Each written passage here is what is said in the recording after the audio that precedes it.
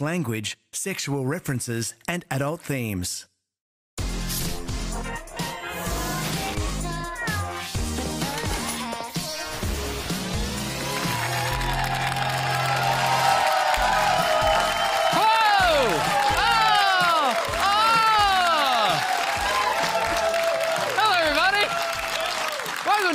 Thank you very much. It's a Wednesday. Hope you're well. Great crowd in tonight. Anyone called Isaac in the room, just loving being here right now. I just feel it in my balls. Great show for you tonight.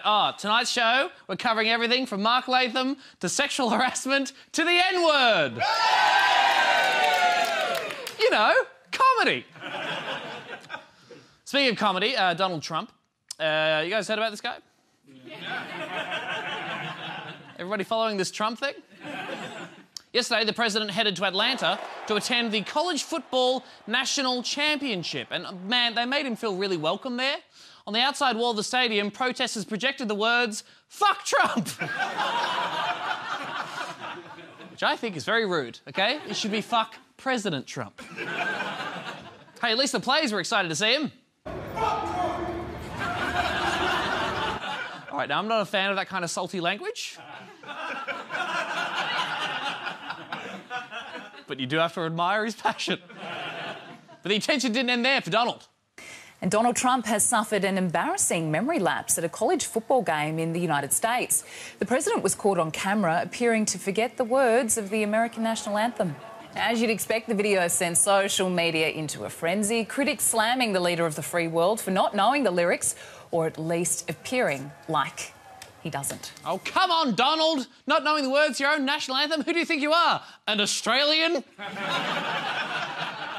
If it gives the Australians all let us rejoice, then there's Gert in there or something, I don't know. Boundless planes to share? That can't be right. Political, bit of satire, if you don't mind. Don't know why I'm talking to this, no one's watching. Ooh. Well, that got grim. Now, you remember last night we discussed the speculation that Oprah Winfrey might challenge Trump for the presidency in 2020. Trump has come out and said that he would totally beat her. And then, to join the conversation was sitcom star Roseanne Barr, who said she'd be a better president than both Oprah and Trump. So, vying for the presidency, we have Donald Trump, Oprah, and Roseanne. Vanilla Ice and DJ Jazzy Jeff are yet to break their silence. I'm hanging out for Judge Judy. Oh, a few fans in. Now, you might not be aware of this, but Roseanne has actually run for president before. Back in 2012, she was the candidate for the Peace and Freedom Party. And you may not be aware of this, she didn't win. But that's not to say Roseanne isn't qualified. At least she knows the words to the anthem.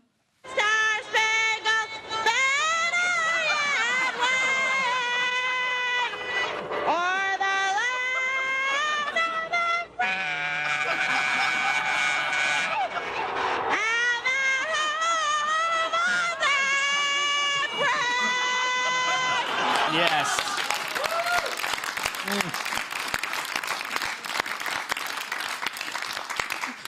Really makes you miss meatloaf, doesn't it?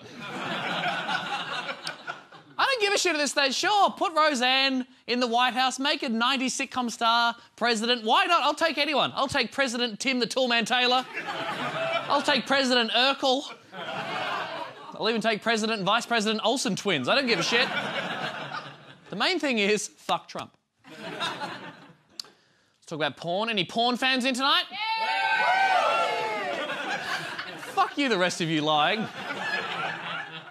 Well, popular porn site Pornhub, which I hear is a hub for porn, they've published their top search results for 2017. The top search results on Pornhub for 2017, and we can now announce that the #1 Pornhub search term of the year was porn for women. Porn for women. I find that offensive. Typical feminazi nonsense. I mean, where's all the porn for men? I keep looking, I can't find any. Side note, if you search porn for women, it just comes up with a picture of Chris Hemsworth surrounded by cats. Don't mind if I do. In case you're wondering, the second and third most searched terms on Pornhub were Rick and Morty and fidget spinners. Weird as a fidget spinner porn. Who'd be into that? It's weird. I wouldn't. Nah, not me. That's... Is it getting hot in here? Or is that... Fuck, what's that doing? I don't even know where that is or why it's sticky. And I don't even... Oh, yeah, that's the good shit, baby. Yeah. Oh, no, Tom, you're at work. We actually tried to get one of our writers to investigate fidget spinner porn, but the ABC blocked all the sites for that information. And that writer was sent to HR to learn about inappropriate workplace behaviour. Sorry, Nina. Good luck with the court case. Good times. Speaking of inappropriate workplace behaviour, Craig McLachlan. Allegedly. What, a few fans in? OK. We like Judge Judy and Craig McLachlan. Still a lot of focus on McLachlan after allegations of sexual misconduct were made against him. He, of course, denies everything. He's even questioned the motivations of the women who have been coming forward.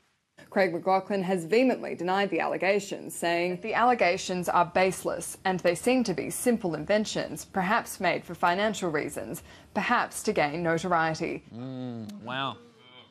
I'm surprised he didn't describe the women as moaners. Hey... Moaners. Nah, fuck you, that's funny. Fallout for McLachlan has certainly begun. He's been replaced by the understudy in the Adelaide production of the Rocky Horror Picture Show, and I assume that makes Craig very upset because, as he told Studio 10 back in 2015, he loves playing Dr. Frankenfurter to an almost illegal degree. It must be so fun to do that role. Look, it is... funny enough, there was an off-duty copper at the show the other night. He said, Mr. McLachlan, I don't know whether to shake your hand or lock you up for the night. Because it's the most fun you can have in public without getting arrested, really. Yeah. Oh, dear. That's an unfortunate quote. Well, I hope we find another way to have fun, Craig, and best of luck not getting arrested. In another blow, production for his hit TV show The Dr. Blake Mysteries, which is now at Channel 7, has been put on hold pending the police investigation. And the ABC has now pulled old episodes of Dr. Blake from iView. Now, if you're a big fan of The Dr. Blake Mysteries, chances are you are not watching this show. Chances are you're my mum and dad. It's no Midsummer's Murders, that show, but it is still goddamn catnip for baby boomers. Oh, they fucking love it. Baby boomers love nothing more than curling up on the couch in one of the many properties that they own, watching an episode of the Dr. Blake Mysteries, and then going to bed to dream about their superannuation. Oh. I love it. The Dr. Blake Mysteries is the #1 baby boomer search term on Pornhub. Are there fans in? Anybody watch the show? Brilliant. OK, here's a taste of the kind of intense drama that you can find on Dr. Blake.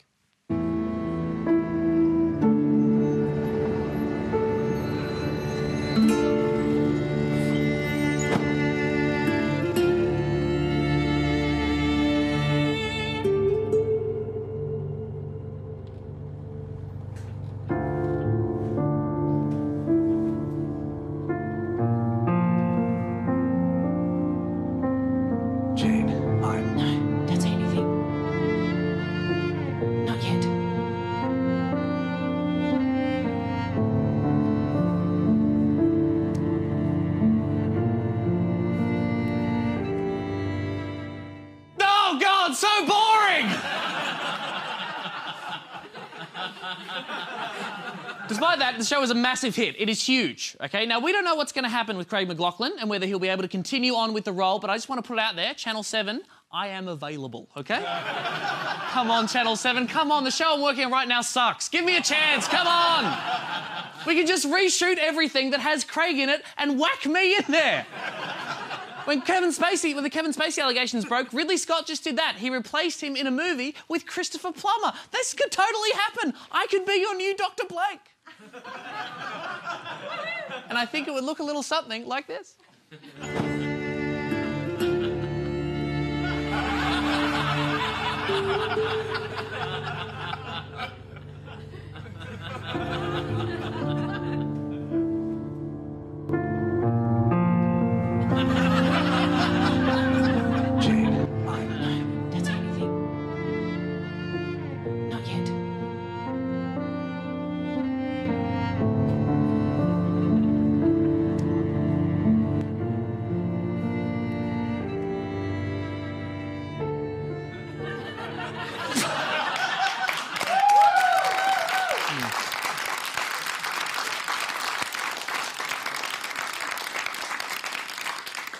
Pretty powerful stuff.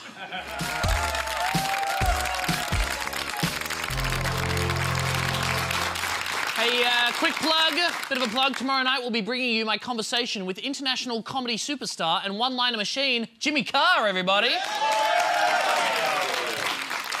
Big Jimmy Carr fan. He is a lovely man. He's a very funny comedian, but that didn't stop me from asking the tough questions. All right, this is nothing personal. I just feel like I need to ask every male entertainer this question right now. Are you a sex pest? You wish. I see the way you look at me. You have opened for Louis C.K. before. You work with him. Yeah. Did he ever masturbate in front of you? No. No, he did not. Is that insulting? No. I didn't. He didn't take it out on me. Why didn't you check in with him and said, Louis, you're okay? I saw it coming. Okay, really? You saw Louis C.K. coming? I just like a pun. There's nothing the matter with that. Jimmy Carr, everybody! You're going to watch tomorrow night to see the full thing. You will enjoy it, I guarantee. Now, last night on the show, we told you about former Labor leader Mark Latham's new campaign to Save Australia Day. If you missed it, take a look at the ad that he's put out there to promote his message.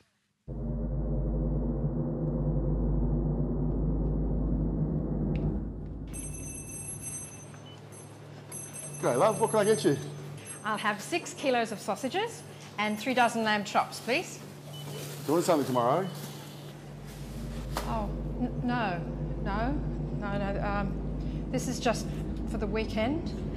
I'll be going to work tomorrow like everybody else. Well, have a good day at work then.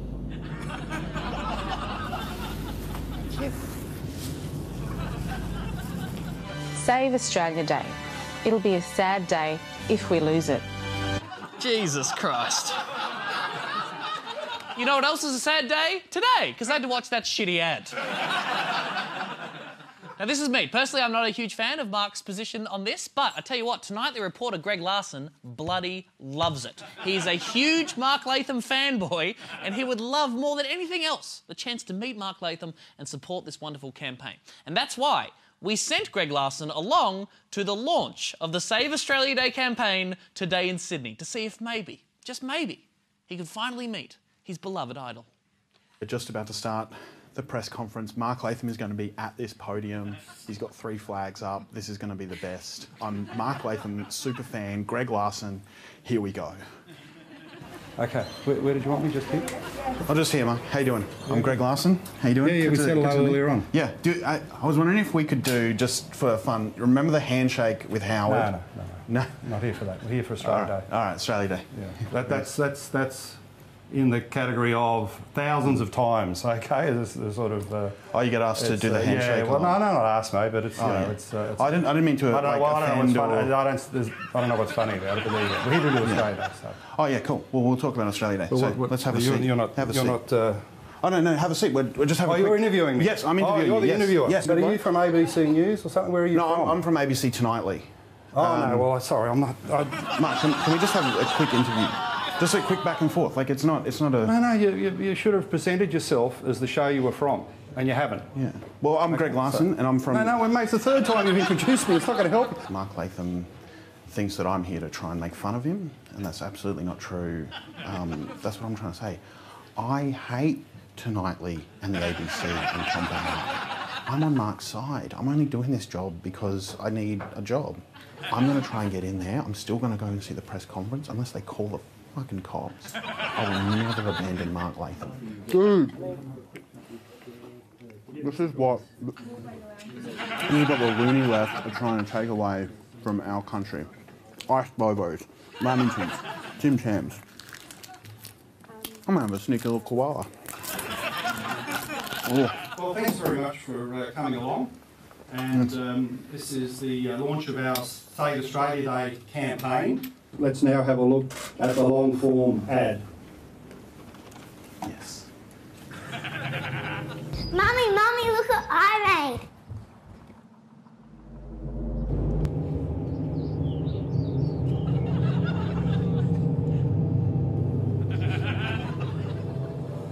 I'll have 6 kilos of sausages. Changing Australia Day doesn't change the lives of Aboriginal people in remote communities. That's right.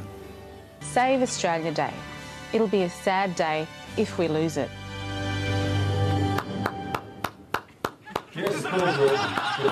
We might just have a second look at it, because sometimes there's, we need to take it all in. Let's have a second look at the ad.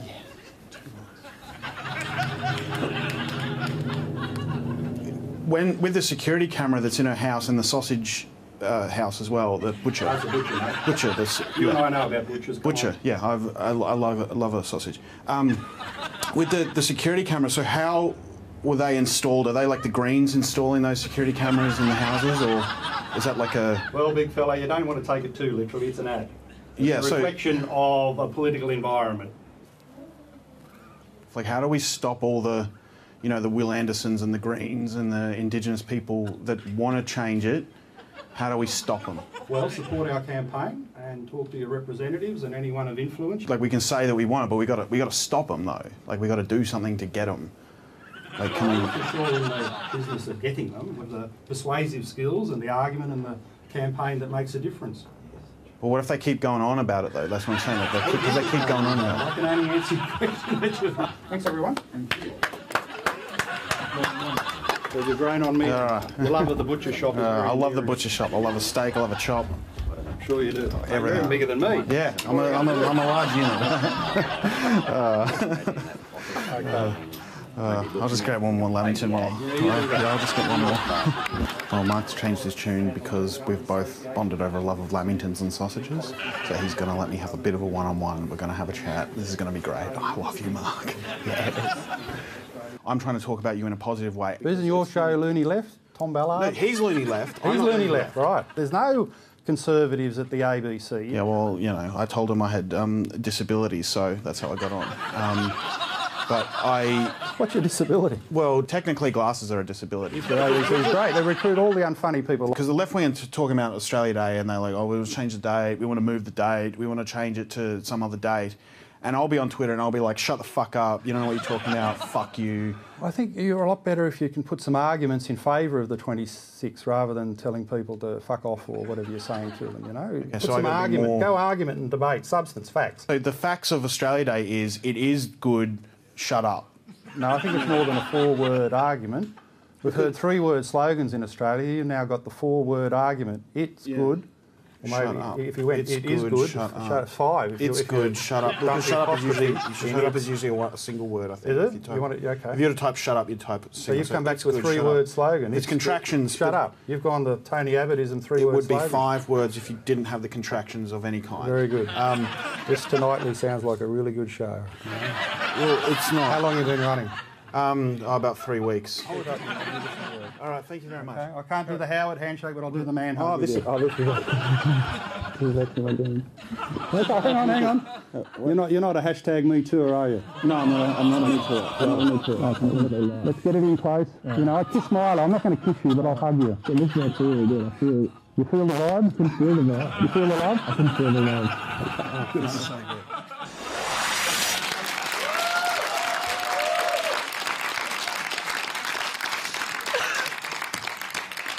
Mark Latham knows who I am, everybody! That was glorious. On the topic of ads, actually, L'Oreal ran an ad during the Golden Globes broadcast earlier in the week, and it was a little bit odd. I don't know if you saw it, right? In the ad, you got a mysterious woman there in a black dress, all very glamorous, getting ready for a big night, and then, oh my God, it turns out it was Winona Ryder! Now, the ad sort of lightly touched on the whole Me Too movement. Winona was wearing a black dress, you know, it was kind of in that general realm. But then the nod to the campaign becomes a bit more cynical when you look at the ad's tag, okay? Everyone loves a comeback. Damaged hair deserves one too. Yes, power to women, you are more than just sexual objects. Also, damaged hair is as bad as a broken career. We stand with you, women. Now sort your disgusting hair out, you freaks. It's not the first time a brand has sort of clumsily entered the social justice arena. Of course, we all remember Pepsi co-opting imagery from Black Lives Matter for an ad, remember that? For marriage equality, Nike released a rainbow shoe, and Coca-Cola somehow tied itself to women's right to drive in Saudi Arabia. Feministy. And this is what capitalism does all the time, right? It'll use anything in the cultural zeitgeist to sell you shit. L'Oreal came close to cashing in on the Me Too movement, but really, can you blame them? Me Too is so hot right now. It's only a matter of time before other brands get on board. Anyway, stick around. Tonight we'll be right back after these messages from our sponsors. The city is your playground. Leave the past behind. Your shoes are on the right side of history. Oh, he's coming.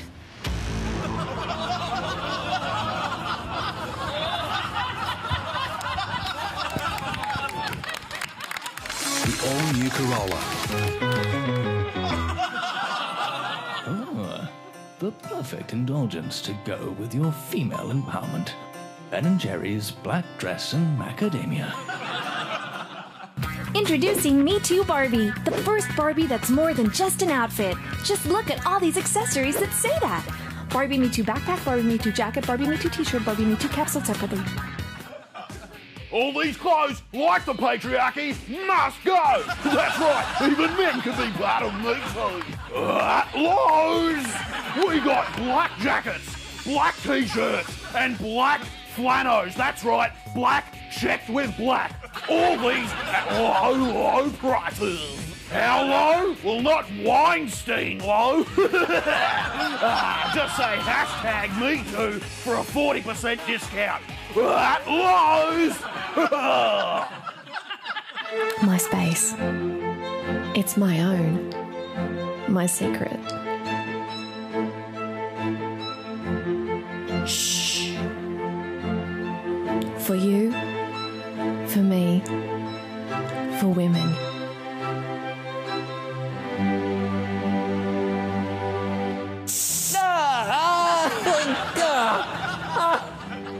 Moi aussi. The scent of respectful distance.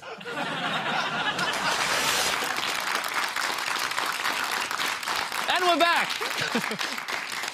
Finally tonight on the show, we head to Queensland. Hey, you know what they say about Queensland? Beautiful one day, but also Bob Catter lives there. Now, Queensland is a lovely part of our country, of course, but it does have a bit of a reputation for sometimes being a little bit problematic, a little bit behind the times, a little bit Queensland. For example, up until August of last year, there were 7 creeks in Queensland with the N-word in their name. Very groovy.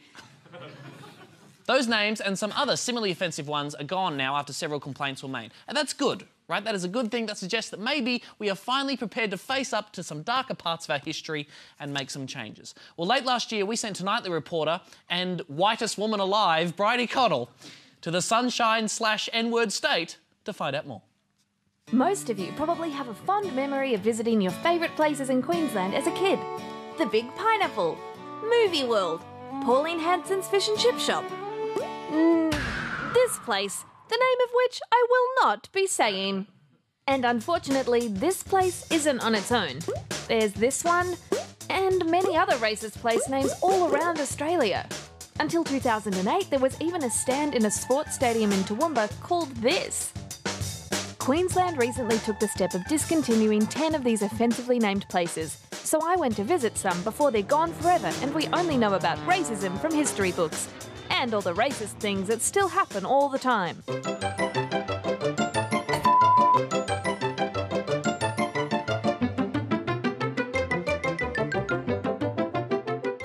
In here is the government department where sites get assessed for renaming. I went there to find out exactly what's defined as offensive these days. Turns out they are unable on this occasion to provide talent for a television interview.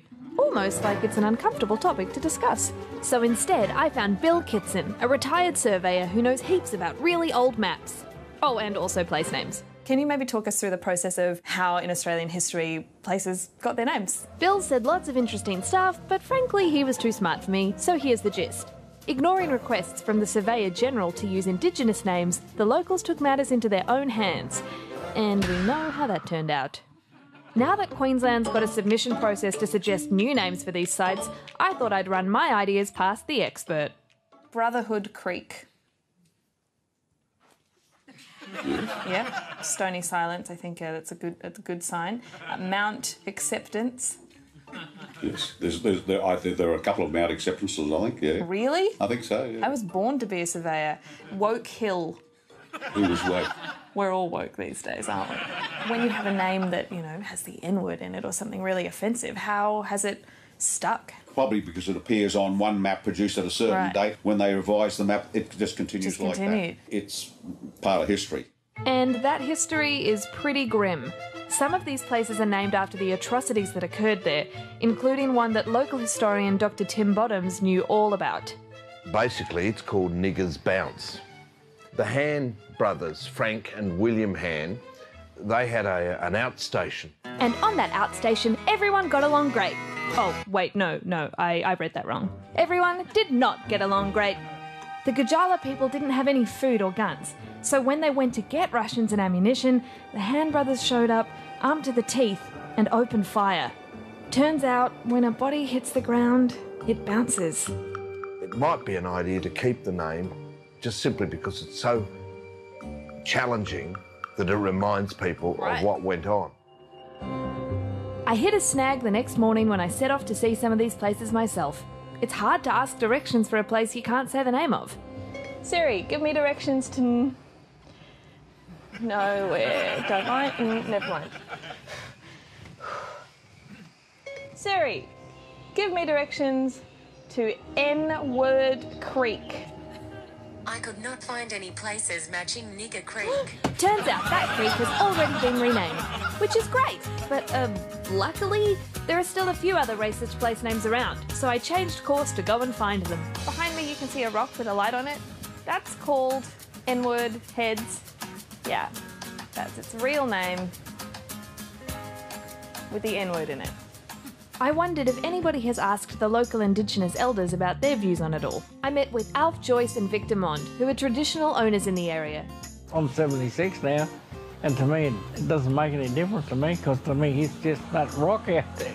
I think it is offensive, you know. I mean, some people get really up about it, you know, and rave on about it a lot, but there's other words that are worse than nigger, I think. If you could change your names, what would you want to change them to? Our ancestors probably did have a name for this place, and they did have a name for the rock out there. We don't know. This has all been pretty intense, so I've decided to take a quick pit stop at the picturesque Mount Wheeler. Finally, a name I can say on air. Mount Wheeler. I love wheels. Everybody loves wheels.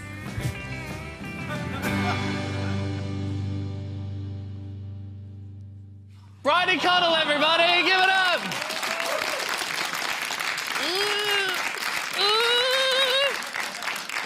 I know it's uncomfortable, but we got to talk about it. And a big shout out to all our viewers watching from those locations. That's all for tonight. Thanks so much for watching our show. Stick around on ABC Comedy for Asian Provocateur. We'll be back tomorrow night at 9 p.m. with Jimmy Carr. Join us then. Good night.